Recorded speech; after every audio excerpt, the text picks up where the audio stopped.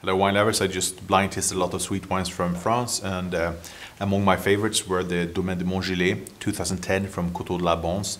So this is Chenin Blanc with botrytis, and here we feel a quite high level of botrytis, so very concentrated with a complex nose, displaying the saffron, the Earl Grey tea, a lot of candied fruit, and a very complex wine. This is a producer I've been tasting over the years, and it's always really high performing.